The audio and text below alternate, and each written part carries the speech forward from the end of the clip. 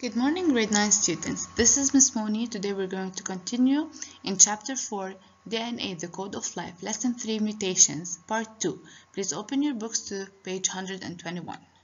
The objectives of the lesson. In this lesson, we are going to identify what is meant by cancer.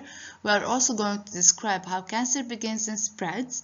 We are going to explain how cancer is related to mutation and identify how cancer is treated. To begin with, what is cancer? Cancer is a disease in which cells grow and divide uncontrollably, damaging the parts of the body around them. Cancer cells can overrun normal cells. In this picture, you can see we have a healthy cell division and we have a cancer cell division, and you can see in the cancer cell division that the cell does not have a specific pace of dividing or a specific phase of division. However, it is dividing uncontrollably. What is cancer? Different factors work together in determining if a person gets cancer. Because of their inherited traits, some people are more likely than others to develop certain cancers. Some substances in the environment may also lead to cancer, like the tar in the cigarettes or the ultraviolet light from the sun on the tanning beds. People who have high-fat diet may also be more likely to develop cancer. How cancer begins? Cancer begins when mutations disrupt the normal cell cycle, causing cells to divide in an uncontrollable way. Without the normal control of the cell cycle, the cells may grow too large and divide too often. How tumors form. At first, one cell develops in an abnormal way. As the cell divides over and over, more and more abnormal cells are produced. In time, these cells form a tumor. A tumor is a mass of abnormal cells that develops when a cell divides and grows uncontrollably. You can see the tumor here in blue, that these cancer cells starts dividing uncontrollably and formed a tumor. How cancer spreads in our bodies. Tumors take a while to be noticed in size. During this time, the cells become more and more abnormal as they continue to divide.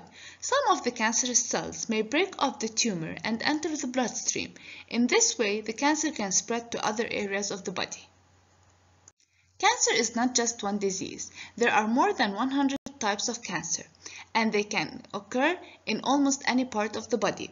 Cancers are often named for the place in the body where they begin. For example, lung cancer begins in the lung tissues. Other examples are brain cancer and liver cancer. Cancer can be treated. How is that possible? People with cancer can undergo a variety of treatments. Treatments include surgery, radiation, and drugs that destroy the cancer cells. When cancer is detected before it spreads, surgery is the best treatment. If doctors can completely remove the tumor, the person may be cured completely. If the cancer cells have spread or the tumor cannot be removed, doctors may use radiation. Radiation treatment uses beams of high energy waves that destroy the fast-growing cancer cells. Chemotherapy is another treatment option. It uses drugs to treat a disease. The drugs can kill cancer cells or slow their growth. Many of these drugs destroy some normal cells as well, producing many side effects such as nausea and some undesirable effects. As a conclusion, cancer is a disease in which cells grow and divide uncontrollably, damaging the parts of the body around them. Cancer cells can overrun normal cells.